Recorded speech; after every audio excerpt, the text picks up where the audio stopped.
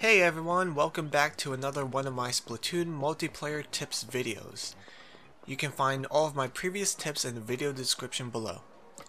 Today I'll be sharing some tower control tips that players in all ranks may find helpful. Yes, I've seen players in S and S Plus make these same mistakes too, so let's get started. Number 1. If you have a short range weapon like a carbon roller, ink brush, arrow spray, lunar blaster neo, pretty much any weapon that has a terrible range, you should not be the one who is standing on the tower.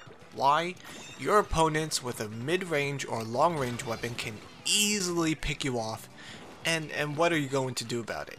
Try to flick your brush or shoot at them from the tower? You're not going to reach them if they keep their distance away from you. If you have a short-range weapon, you should instead flank your opponents and prevent them from getting anywhere near whoever is on the tower.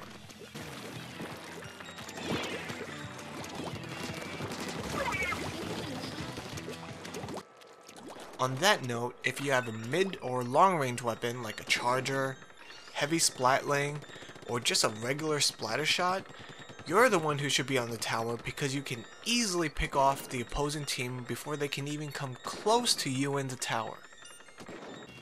Am I saying players with short range weapons should never go on the tower? No. If there is an opening for your team to push and nobody's on the tower, get on it. Get on the tower.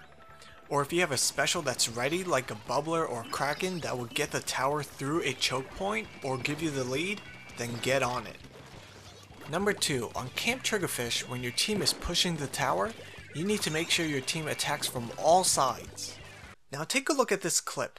2 of my teammates are attacking down the middle path while my third teammate is on the tower. That means no one is checking the left path, the left side of the map. An enemy could be hiding there waiting to ambush the tower. So what do? I immediately go over to the left side and guess who I found there? Now the tower can move on happily towards the goal.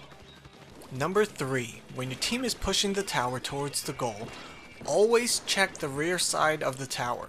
Make sure people are not trying to flank you from behind. Number 4.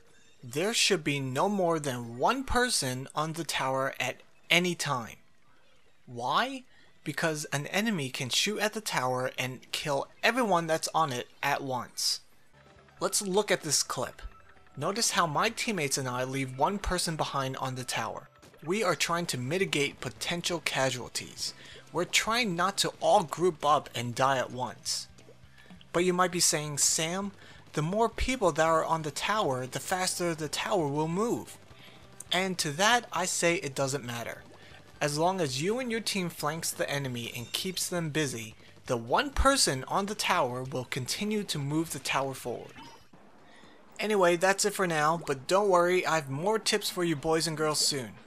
And as always, this is a team game, so it doesn't really help if you're the only one who are following these tips, right?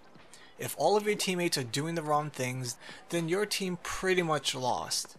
So share these videos, share the knowledge so everyone can get better. That's the only way our teams are going to win. Anyway, I love you all. Bye.